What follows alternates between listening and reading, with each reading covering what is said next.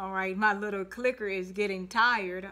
But anyway, we are in line 37. It says, mark the blameless man and observe the upright, for the future of that man is peace, but the transgressors shall be destroyed together.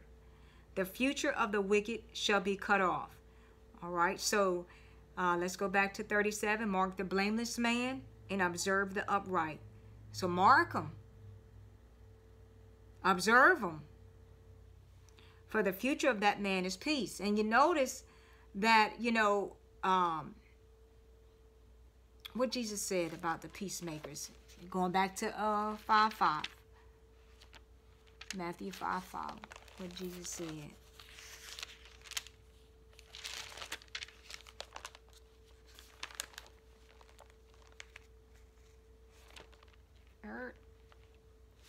Almost got it. 5:5. Not 5:5, but 5:9. Blessed are the peacemakers, for they shall be called sons of God. So doesn't that sound like a son of God should be what? A son of God should be blameless and upright. And when they're blameless and upright, you see the future of that man is peace.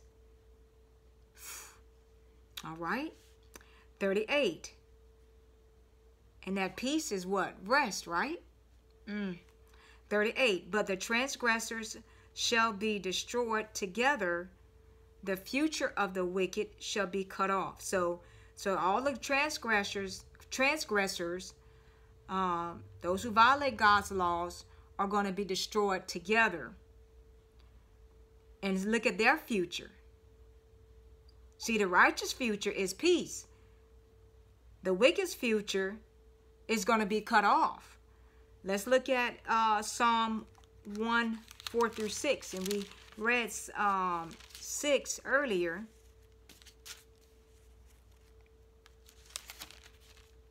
One 4-6, that says the ungodly are not so. Because remember, this was dealing with the two ways of life contrasted. So this is the negative part. The ungodly are not so, but are like the chaff which the wind drives away. Therefore the ungodly should not stand in the judgment, nor sinners in the congregation of the righteous.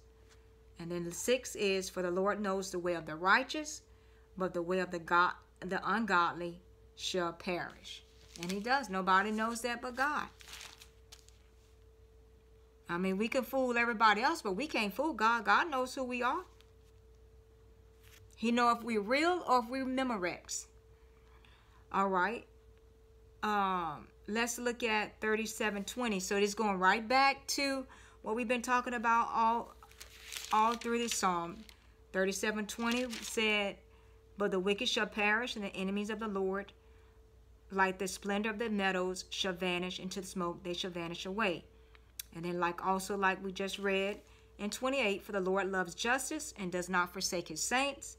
They are preserved forever, but the descendants of the wicked shall be cut off. Why is he keep reminding us about the wicked? Because we always concerned about what other people are doing and not our own affairs. We worry about what other people are getting away with and then what we don't have. We can't do that. We need to stay tunnel vision and focus on the Lord. That's what we need to do. Because God going to take care of the wicked. 39. But the salvation of the righteous is from the Lord. He is their strength in time of trouble. 40. And the Lord shall help them and deliver them. He shall deliver them from the wicked and save them, because they trust in him.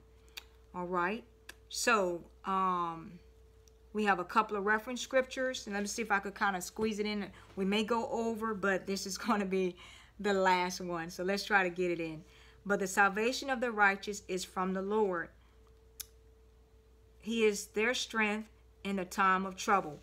So that refers us back to 9:9, Psalm 9:9. That says, The Lord also would be a refuge for the oppressed, a refuge in times of trouble. And then 37:19 that we read already. They should not be ashamed in the evil time, and in the days of famine they shall be satisfied. All right. And then 40 says, and the Lord shall help them and deliver them. And so that's Isaiah 31:5 for a reference scripture. Isaiah 31:5. I'm going the wrong way. Isaiah 31:5. That says, like birds flying about, so will the Lord of hosts defend Jerusalem. Defending, he will also deliver it. Passing over, he will preserve it. All right? So, God is going to take care of us. He's going to preserve us. We don't have to worry about anything. All right? And then let's go look at, I think the B part of 40. Yes. He shall deliver them from the wicked and save them. So in 40, and the Lord shall help them and deliver them. And by preserving us, that's a deliverance as well. He shall deliver them from the wicked and save them because they trust in him. And it gives us our final reference scripture in 1 Chronicles 5:20. That says, and they were helped against them, and the Hagrites were delivered into their hand, and all who were with them, for they cried out to God in the battle. He heeded their prayer because they put their trust in him. And when we put our trust in God, he has nothing but to hear our prayer. All right? And being that, and saying that, they cried out to God in the battle. Listen, we are in the army of the Lord, and we're going to go through battles. And if you don't want to go through any battles, then you in the wrong army.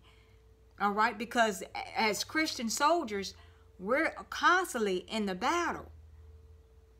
But check this out. The weapons of our warfare are not carnal, but they're mighty through God for the pulling down of strongholds. All right? And so the word of God that we can use as our weapon, our protection, is the armor of God. So, and we have God in heaven who's looking down, who's going to preserve us. He gave us our word to help keep us focused. Man, we're straight. We're set. We don't have anything to worry about. We don't have anything to fear. And we can rest in the Lord. That's what this psalm is all about. It was a long one. But we can rest in the Lord now after this. All right, so that is Psalm 37. Lord's willing, we'll be in Psalm 38 next time. I'm sorry, this one has gone really over, but it's all good. And it's all for God's glory. So anyway, I love you. Keep the faith, keep the focus, and God bless you.